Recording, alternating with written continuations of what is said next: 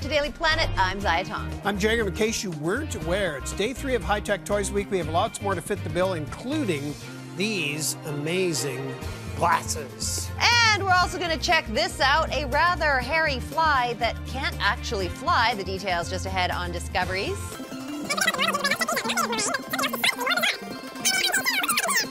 But first, 3D television and 3D movies are all the rage, but one little detail has yet to be solved. It's those annoying glasses that you have to wear. We went to Vancouver, where engineers are getting closer to glasses-free 3D. Everyone loves 3D movies.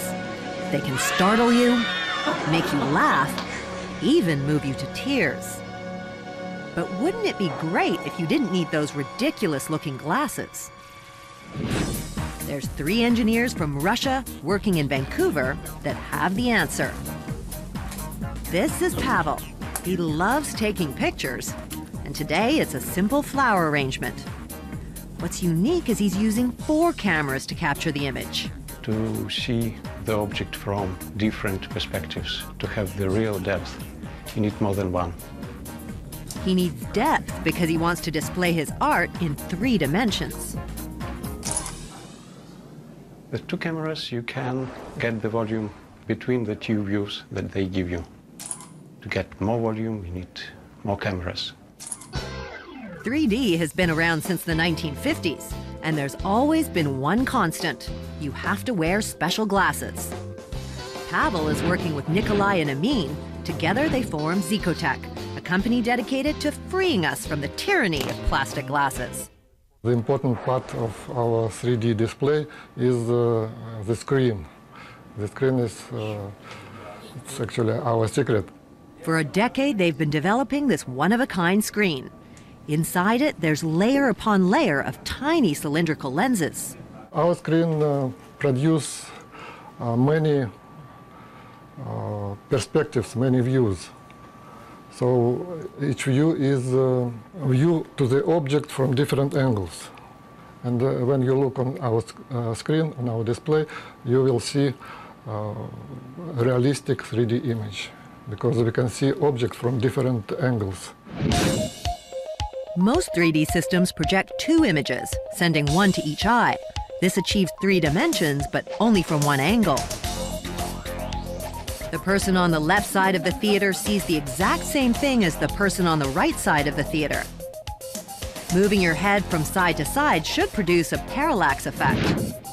The monkey in the foreground and the bear in the back should appear to move in relation to each other.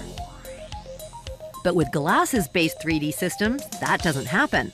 That's why some people get headaches. In our display, there is viewing zone, and if you move yourself or your head inside this viewing zone, you will see the object, the image, from different angles, and it gives you additional 3D information. As if there wasn't already enough reason not to like the glasses, studies have shown 95% of movie theater glasses carry bacteria. Bacteria that can cause conjunctivitis, skin infections, food poisoning, pneumonia, or even staph infections. That's right, 3D glasses can kill.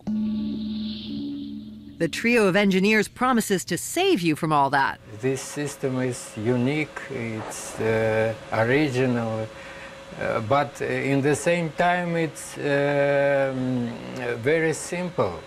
It has special type of microlenses that do the job. All space is divided into tiny little segments, as many as 40 or even more, and your eyes just fill into different segments.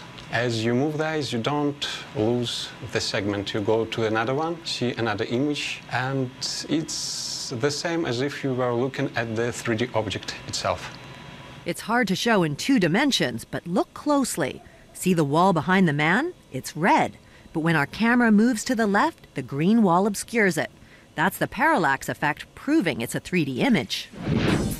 And Pavel's lovely flower arrangement? There it is, all 3 dimensions of it.